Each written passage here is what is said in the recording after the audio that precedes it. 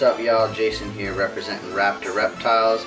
Today I'm back with another video. It's going to be a video about how to set up a Dubia colony. So it's going to be my second video in the web series. The next one will probably be about superworms, but this one I got a little bit more, was a little bit more in demand. So before we start though, on that video I made about how big will your bearded dragon be, this is now big boy. As you can see, he's growing really steadily. He's quite big now.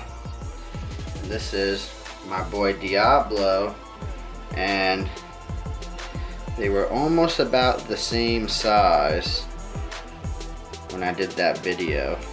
Now I wonder if I can get a comparison. It's kind of hard on by myself, but this is them now, and as you can see, big boy is a lot bigger, so I'm pretty sure he's gonna have that German giant in him.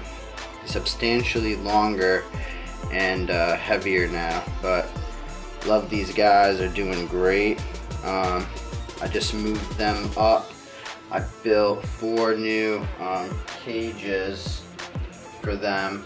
So I got 3 for my males, and then I'm gonna keep my little guys in there till they get older. But yeah, they're doing great. They're all growing. Can't complain.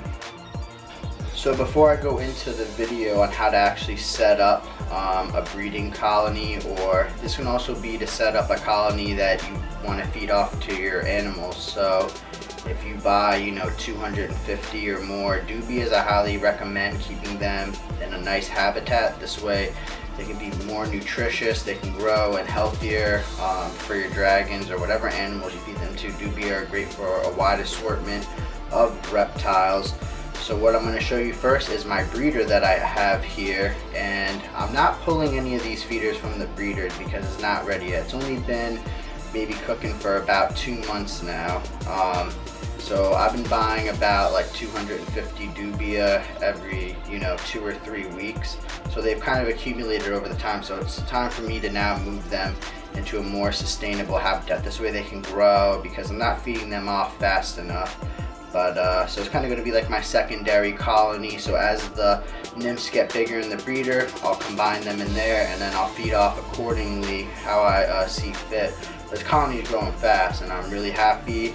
All this knowledge that I'm about to share with you is I did a lot of research, I watched a lot of videos, and by no means am I an expert. I don't do this, it's not my business. I don't sell them, I don't make money off of it. This is what I found that was easy for somebody that has a lot of reptiles. You want to save some money and have some nice feeders. This is what I found was the best. Definitely beats crickets. They stink. Superworms aren't that bad, but they're not the best. You can feed like as a staple to your bearded dragon every day. They're quite fatty, and I noticed that a lot of my females that I was feeding that seemed to like them were putting on a lot of weight. Since I dropped back to the Dubias, they've lost some weight, which is good, because you don't, as much as you want to feed your dragon, as much as they want to eat, you don't want them being obese. I mean, they can develop health issues. So as much as you love them, sometimes you got to restrict them a little bit, because they would not be getting any of this if they were out in the wild. At least not fed as well. I mean, they're barely getting exercise in here, so they don't have to really hunt for their food. So you gotta just remember that. It's something important to always consider. So let me show you the colony real quick, and then once I show you the colony, I'll go through all the supplies that you need. After all the supplies, I mean, I prepped it for the video's sake so it wouldn't be super long, but I'll show you step by step what you need to do and what you'll need. Alright, so to start off, you're gonna need a way, especially if you live up north like I do in New York. We're expecting like a lot of snow this weekend, and it has been dropping, into the 20s and below. So the first thing you need, especially if you want them to breed, is gonna be a heat source for them. So what I figured out was gonna be the best for me is these Ultratherm Vivarium heating mats, and they're sold by Reptile Basics. Now if you use the bin that I have, I don't recommend this size. I would recommend the bigger one, which I believe is 23 by 11, but they were sold out. I needed it quick. It was about to get cold. So I got the 11 by 17s. So once they get those in, I'll obviously upgrade. Next, you're gonna need some packing tape. Just any type of clear packing tape is fine. Scissors, HVAC tape, and then if you want to sustain your animals, you're also going to need these Miracle Grow water storing crystals, a container to keep them in. I keep them in a gallon sized jug. You'll need some nutritional bug chow, which you can get anywhere from any of the big retailers. You can find it online on Amazon. And then you're going to need these egg flats, which I believe I bought 70 of them for $30 on Amazon, which was the best deal I could find. And then if you want, you can just get some plastic bowls, and I'll show you what to do with that. And then you're also gonna need a thermostat. So I bought a VivaSun off of Amazon because it was the best deal. Seems to be working fine. I have the thermometer exactly on the heat map. That's why it's reading a little bit more than what it is. It's reading at 99. I have it to cut off at 105. But those heat mats I showed you, they're actually a lot safer than heat tape. A lot of people may say, oh, use heat tape, but these ones that I have last longer than heat tape. They're a little bit more expensive, but they're low wattage and they don't heat up past 95, so your chances of melting any plastic are pretty much slim to none. I've had no issues. And you're gonna need a bin, and this bin I bought at Home Depot, and this is the lid for the plastic bin. And what I did was, see those little squares that are cut out there? I used a Dremel tool and it cut through it like butter. It was perfect. And why you want to do that is you don't want to build up any excess moisture, because that's going to create mold in the colony and it can harm the dubia and pretty much wipe out your colony, make your insects not good for your animals. You're going to need some screen, which is like screen for like a sliding glass door, or ones that have the cutouts in the doors. You can use that. Cut one out that's gonna fit, you know, around the exterior here. And then you're gonna need a glue gun, and then glue gun really thick around all these spots, because the dubia are kind of sneaky. So make sure you glue it real nice here, so as you can see, and that'll take care of the lid. Now here's some footage on my existing breeder dubia colony right here, and as you can see, I have a secondary thermometer that I keep up here on the egg flats, and it's at 88 degrees, which is pretty much optimal for them to breed. So the thermostat on the outside is not the most accurate. I just have that there as a safety precaution. This is how I have it set up. They got their water crystals there. You see some little guys getting some water. You got the bug chow. And then I got carrots and turnip greens for them. They seem to really like the vegetables the most from what I've seen. So I'll show you this real quick. Boom.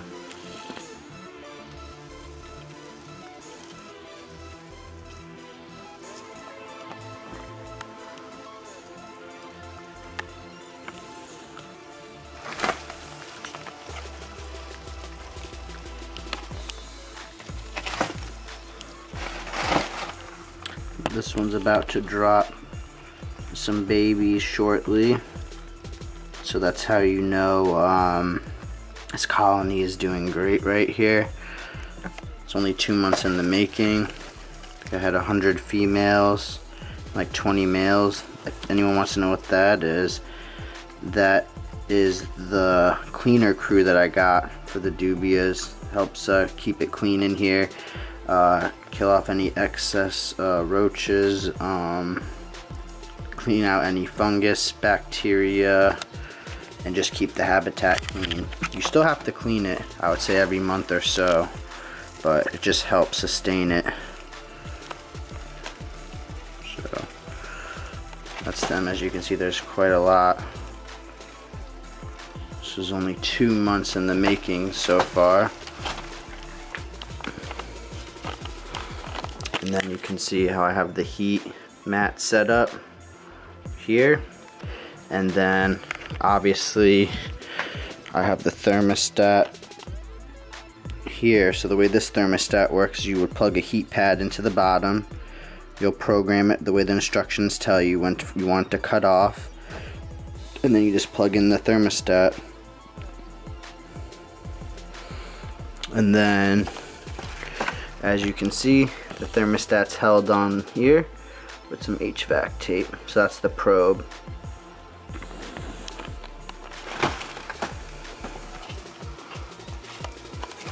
So I'd say it's going pretty well. Probably in the next 6 months, I'll be ready to separate my main breeders from the nymphs and then start all over again. So hopefully your goal is to get an endless supply to help you save money and give your animals the most nutritious food, and they actually love them. So now once your lid's done, the next step you're gonna do is you want this packing tape here.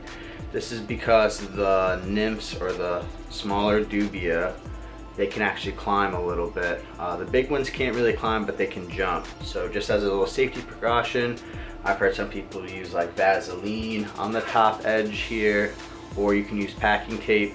I feel like that would create a mess, so I'm just gonna use packing tape, and so far it's worked for me. So as close as you can, pretty much to the top where the egg flats go, you're gonna wanna create a packing seal around the whole interior here. This way, if they climb to the top of the egg flat, they wanna climb up to the top, they'll slip on this, it's slippery. So that's the whole purpose of that. So that's very important. Not that it really matters, because I still have the lid with the screen on it and it's glued in, but you know, you don't want them getting out anywhere. Alright, after that, then you want to mount your thermostat. So you want to mount your thermostat on the side where you're going to keep your heat pads closest to. So mine's going to be on the outside, this way I'll have it really visible. I can always see what the temp is. So what you'll need is a drill and a little drill bit here. You'll drill through the plastic with a smaller drill bit than a screw. And then this one I was able to mount here. So I just drilled the nail through the hole here, and it was able to hold up quite nicely. So as you can see there, it's held up. And then you're gonna wanna put your probe, keep it inside the bin, and then obviously here's the connection for the thermostat, but we'll get to that later. All right, now the next thing we're gonna set up is the heat mats here. So the most important part here is, see where the cord comes out? You want the cord on the top so it can sit here so that the lid can go on. If you put it on the bottom, it'll get stuck in the back, and then you're gonna risk melting it. Just not worth it. So very important, make sure where the plug comes onto the heat mat is at the top. And like I said, you want to put this as close to the thermostat as possible, because you really want one side where the egg flats are going to be. That's the part that you want to be the hottest for them. That's where they're going to breed and hang out most of the time. They're only going to venture onto the cool side pretty much to get food or to get out of the heat, which I haven't ever seen them venture there that it got too hot. They're usually too cold.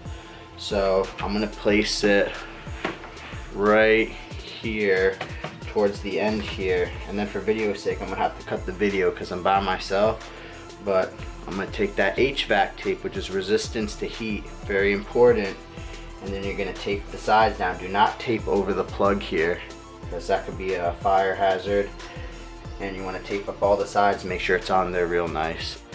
Here's another tip too. See this clear part right here, and then see the gold part? You don't want to put the HVAC tape over the gold part. You want to put it only on the plastic part right here. So this is how I'm gonna tape it once it's in the bin. Try not to cover the gold part. Also remember that heat rises, so make sure you get those heat mats closest to the bottom of the bin as you can. So now here's one side of the heating that's complete. So as you can see, I taped on the two tops in between the plugs, and then just one on the side for good measure, just to hold it in there. And that should be plenty. They're not that strong, and They're not really going to be moving it around much. Alright, so once that's done, we're almost home free here. So the important thing was, see this probe right here at the bottom? I put it up here and through here, and I put it right on the middle of the heat pad. And now the important part is this heat pad right here. If you follow this, it's plugged into the thermostat. This thermostat only came with one plug, so obviously if you put the probe on whatever heat pad, that's the heat pad that you plug into the thermostat. So hopefully I made that clear. So now I got dual heat pads on the side. Closest to the bottom, the heat will rise. You'll see once I put in the egg flats and everything how everything comes out. So as you can see, the egg flats are in. I only put 8 in.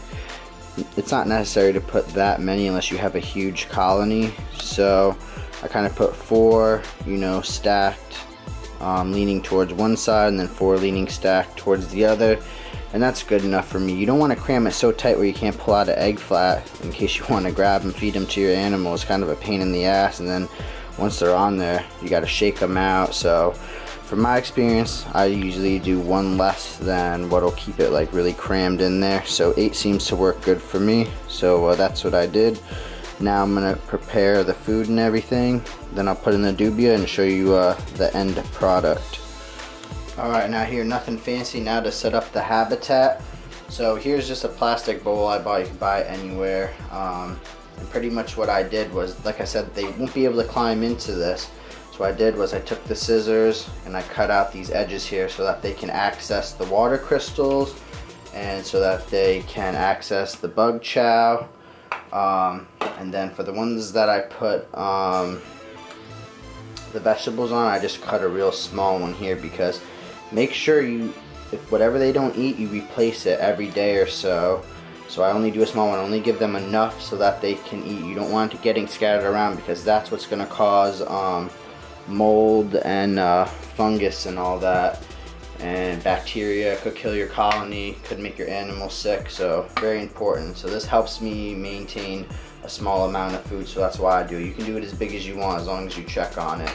So what you'll do first is you'll probably fill up your jug here about, I would say, halfway to 3/4 full of water. Pour in a decent amount of the water crystals, like a handful or so. Let it absorb, because you can't use standing water in dubia. They don't drink standing water. That's also going to cause a lot of humidity and bacteria, and it could be detrimental to your colony. And then you'll need the bug chow. And then, like I said, for their staple food, I happen to have turnip greens. You can give them any greens, they love them. And then I just stick a carrot here. So I still do my secret here. I fill a Ziploc bag with the alfalfa powder. Open it up. Then I literally just crack it, because they'll consume all this. You can cut them up. I mean, they're roaches, so I really don't, I'm not too concerned with how nice it looks or if it has skin on it. Shake it up. Bada bing, bada boom. Open up. Now you got an alfalfa encrusted carrot here. So I put the carrot down first.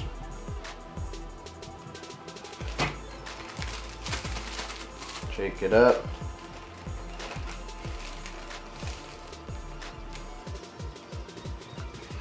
Drop it down.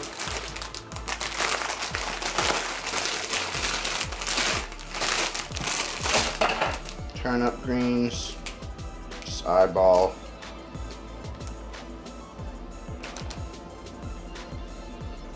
Kind of stack it high. And then, since this colony's not that big, I mean, this'll pretty much do for now. Then I'm gonna take this one.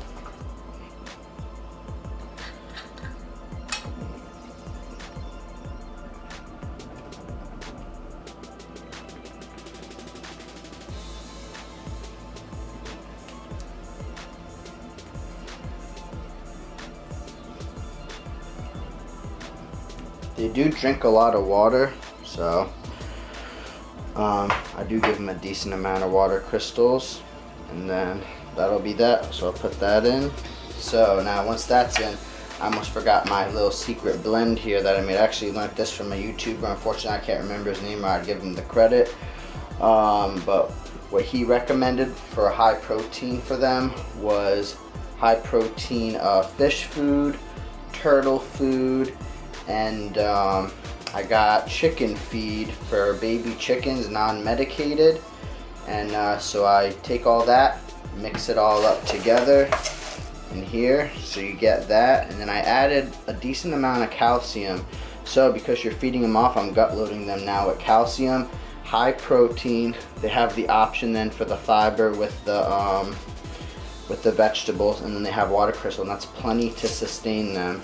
So on that, I'll do like a, you know, not too much, decent amount here. I recommend not doing this on a table, just do it in the bin. I'm just doing this for the video's sake. You don't want to make a mess. And then to top that off, I'll take my nutritional bug chow, sprinkle that on top, gut load them even more. And with that trifecta combo right there, you're gonna be, you know, feeding your dragons or whatever reptile some really high protein, high calcium, and hydrated, full of vegetable dubia, which is the best dubia. It's better than, you know, picking one up off the side of the street that's got not any nutritional value than its base. So you're really gut loading them with this, and I've noticed it. Your dragons get fuller faster, they grow faster, just better for them. So when you're dealing with feeders, it's very important to, you know, treat your feeders well, because in the end, that's what you're giving to your animal. So if you neglect them, don't feed them, they're not going to be as nutritious. You're kind of throwing your money out, and you're harming, you know, your animals in the long run. And, this is your final product right here, without the dubias in it. Here's the cover, which what I told you what to do. Take the Dremel. You can cut out a square if you don't get the exact bin I do, just enough to let the excess moisture out. You need to have some ventilation in there because you're keeping it closed. Dubias like the dark, and that'll help maintain the heat. You're gonna need the screen, then you're gonna glue the screen on, as you can see right here. Then you're gonna set up your thermostat right here. Then you're gonna set up the barrier, so like the packing tape or whatever you decide to do. If you want to use Vaseline, you can look up other things people do online. Then you're gonna set up the heat mats. You can use Flex Watt heat tape. This is only a recommendation. This is what I do. You can use whatever you want. You can use a heat lamp. You could use Flex Watt heat tape. You could use heat mats. It's whatever you want to do. This is what I do, and it's been working for me, and I feel it's the safest. But whatever you do is your choice and your decision. So don't come to me and be like, oh, you told me to use this and it didn't work. Well, this is what works for me. And then you see I put the egg flats in here.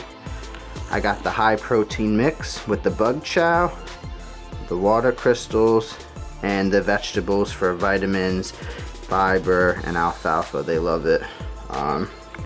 That's really it. Use no substrate. It's just gonna create fungus and bacteria and mold. You do not need any substrate at all. It's quite easy to maintain. Check up on them, you know, every day, every other day if you can. Refill what's missing as far as food wise, and before you know it, they grow fast and they reproduce fast, and before you know it, you'll have a full colony, and hopefully be saving money. So this whole combo right here, I mean, you're looking at maybe anywhere from, I'll say 100 to 150, depending on how much of each thing you buy. If you buy in bulk, if you have the tools already, if you go out and buy the tools. But just keep in mind, I mean, you can go through $150 worth of feeders pretty quickly. So it's an investment. It takes some time. You have to be patient, and before you know it, you'll be producing your own feeders for your reptiles. So this is the Raptor Reptiles Dubia colony. And remember, this is what I do. I'm not telling you what to do. This is what I do. It works for me. So if you want to follow somebody else, by all means. I don't sell them. It's not my business, but for convenience and budget reasons, it's been working out great. So hope you all enjoyed the video.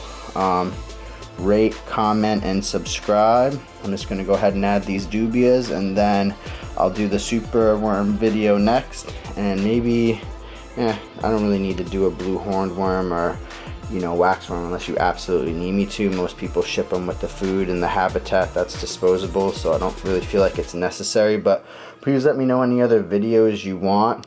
I'm probably going to do an update on my colony shortly. Once I finish these last two bottom cages, need to touch them up, and then we'll go from there. Enjoy. Everything seems to be working real nice. The thermostat's heating up. Looks like they're already chowed down on a little bit of food. And then let's see where they're hiding. Let's see, they love to just hide in these egg flats here. So, and these are the ones that I will feed off to my dragons. So, all in all, they went right to the heat source and right to the egg flat. So, happy the way this one turned out as well. And I'll be expecting the same results. Thanks for watching. Rate, comment, subscribe. Let me know any other videos you guys want, and hope this helps out. Just keep in mind, this is the way I make my Raptor Reptiles Dubia colony. You guys can make it however you want, because there's multiple ways and there's tons of ideas out there. But for budget reasons and convenience, this one seemed to work out the best for myself. So enjoy. So now, after talking about the genetics a little bit, just a touch, for example, say it wasn't that difficult to build, and it cost us around